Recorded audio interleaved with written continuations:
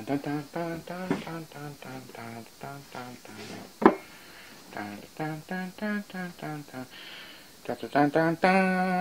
everybody, E here. Welcome back to another book review. Today we are talking about Victor LaValle's The Changeling. Yeah. Love this book. Right off the bat, for you guys that just want to know whether or not I like something, so you guys can click away and go and grab the book yourself. I love this book. I did have some very, very small issues with some of the dialogue. It felt clunky and forced in parts, especially there, not really toward the end, but maybe about the 3/4 mark, somewhere around there. The dialogue felt a bit forced to simply to get across story details or things that were going to be important by the end of the book. And of course, when we got to the end of the book, they were used. But other than that, I had a blast with this.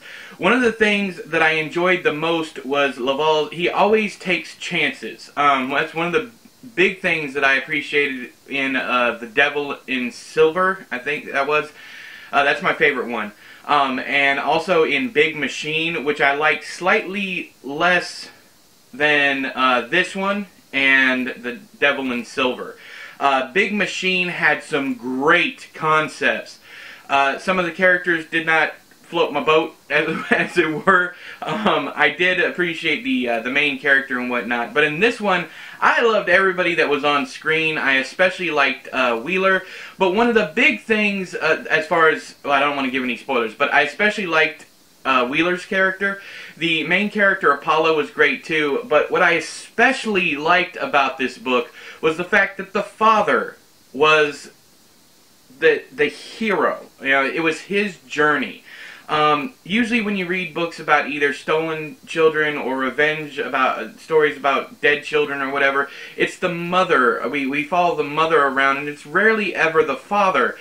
But most of the time, these books make you feel like the father is either a bystander, or the father doesn't care enough about the situation to actually do anything, and it always falls on the mother. It's the mother's role to defend or revenge the child.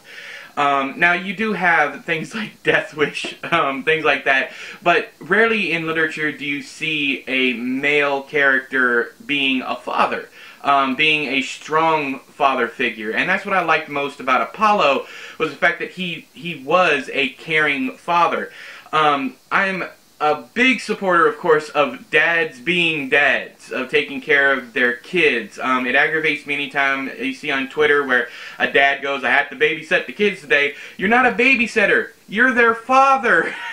But that's a pet peeve of mine. It was nice to see this time around, just in this instance, the father actually going the extra mile or losing his damn mind over what happens to the child in this book, or what may happen to this child in this book. I'm going to leave it completely open. There are answers in the book, of course, but I'm not going to let you know. Another thing that really, really cemented my love for this book is LaValle's commitment to the story. He goes both barrels, he goes into this story, and he commits. That is so lacking nowadays, especially in literary horror fiction. Paul Tremblay's really bad about not committing to his endings, really not committing to anything throughout the story, because by the time you get to the end of his books, it's like, maybe it was this, maybe it was that, I'm going to let you decide. Or you have Josh Malerman, who just kind of just leaves it all to the imagination of the reader. And there's a lot to be said about that. There's a scene in this book with something unseen at a certain part in the middle of the book that is terrific. It is what not really what Bird Box should have been, not really at all, but you don't see the monster, but by the end of it you get enough information to have filled in the blanks. And then the end is amazing. It's another thing you just don't see, is a literary author going full bore into an ending. It's like, all bets are off, no holds barred, let's do this thing. I appreciated it so much that there was no literary ambiguity. He says, this is what happens, this is what you're seeing, this is it. And I loved every minute of it. Is that going to upset some people? Sure it is. Do I care? Not really.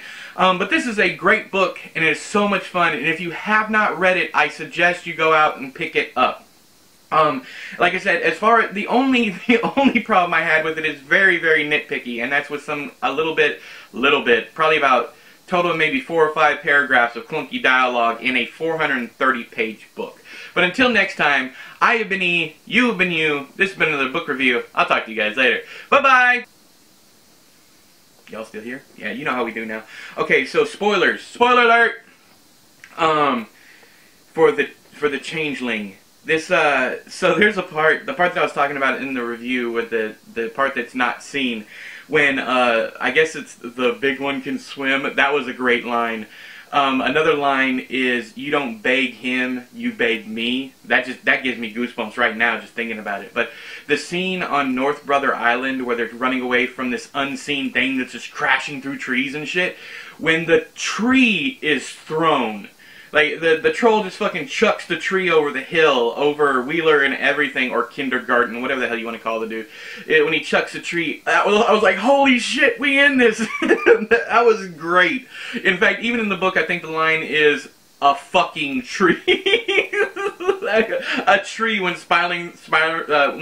went end over end through the air. Then he goes, a tree went through the air.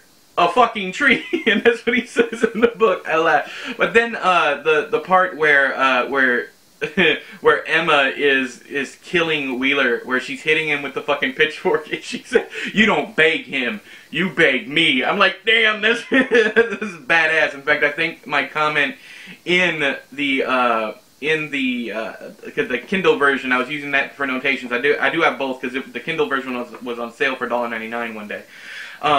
But that I highlighted that and I was like, bad fucking ass. It was a great scene. So much of this book, I was just like, yes! And that's what I'm missing from today's literary fiction. I read, you know, Paul Tremblay or Josh Malerman, and these two, I know I keep harping on these two guys, but they're a perfect example of everything I think is wrong with horror nowadays. I know that's an unpopular opinion.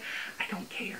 But it's just so much fun. And there was some horror elements in this that I really, really appreciated. Like when Wheeler, or Kindergarten, whatever you want to call him, is in the cell, and you can only really make out like the shape of him, or the shadow of him. Man, there's so much good. It reminds me of what he did in The Ballad of Black Tom. I'm not going to spoil that for you. Even though we're in spoilers here, I prefer to spoil it in a video about that.